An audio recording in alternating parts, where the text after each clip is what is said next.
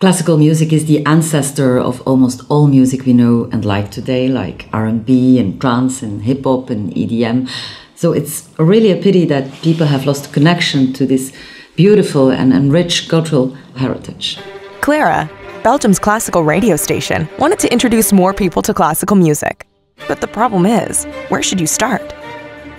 Introducing Klarafy, a new tool that translates your favorite music into classical music. It's easy.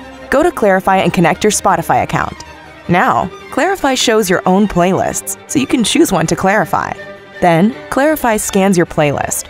The result is a list of classical pieces that correspond with your music and explains why this piece might be something for you. For instance, analysis has shown you prefer heavy music. That's why Klarafy recommends this equally fierce classical music. Klarafy also analyzes the mood that prevails in your playlist. If, for instance, that mood is sad, Klarafy will give you Mahler's Song on the Death of Children. That's like sad.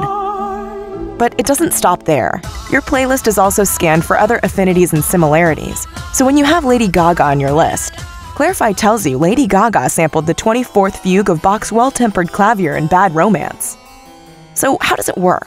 Klarafy uses Spotify's gigantic database and existing open-source technology.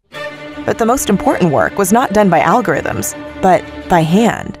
A team of musicologists and music curators worked for months, mapping and categorizing thousands of pieces of music to gather meaningful musical connections and surprising insights. Klarafy was picked up immediately by national media and received a lot of enthusiastic comments.